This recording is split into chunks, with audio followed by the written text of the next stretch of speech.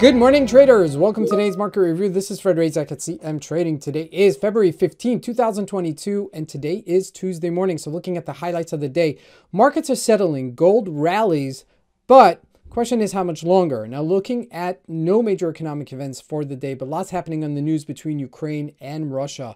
Looking at the Forex symbols, we're watching the major pairs take a breather and watching the indices, the Dow Jones and the NASDAQ settle after the sell-off, although we are getting a little bit of a bounce this morning. And looking at commodities, gold remaining strong while oil steady. Looking at the stocks, they continue to show weakness yesterday. And lastly, looking at Bitcoin bouncing at support. So let's take a look at the markets and see what we can expect from today's trading.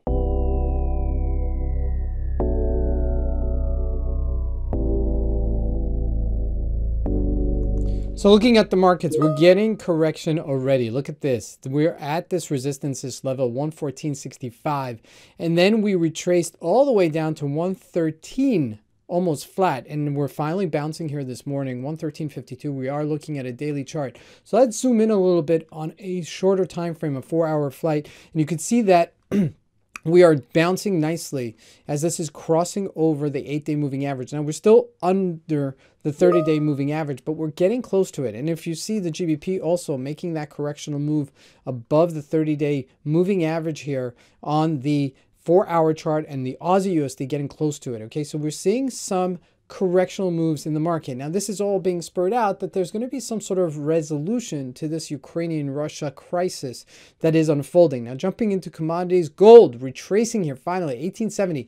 This was a great level. This was ABC trading. This is money easy to be printed. Okay, as it's made a king, its correction from 1870 down to 1854 this morning. Looking at crude oil also tanking here to 92.56 as well, as things are settling down in the Ukraine. Now looking at the U.S. Dow Jones trading at 34,785. Nice little bounce we've gotten there, okay, as everybody is catching themselves short in this move on the downside. Looking at the NASDAQ also finally bouncing after not selling off yesterday. So I expect the stocks to actually bounce today. Let's see how much of a bounce we do get. Apple was down yesterday, but settled on 168. And looking at Microsoft, down more below $300 range. That is an important area that we traded down to. Amazon also getting a little bit strength yesterday. Tesla actually showing some strength yesterday, 876, not really trading downwards so much.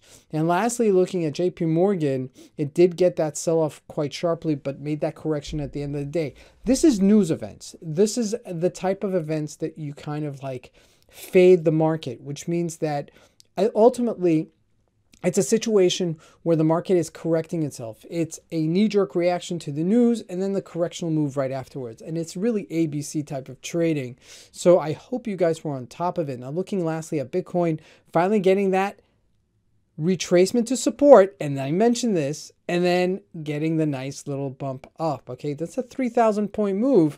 Okay, and if you got that, good for you. Okay, because that really was the place. 41,572 was the place to actually pick it up, and that was all it had to do in order to correct itself. So as this news is continuously developing, expect more volatility in the markets, okay? It's going to just show itself up. So be aware of that and just make sure to catch your profits really quickly as well and keep your losses minimum. This is Razak. I wish you guys a great trading day. Thank you.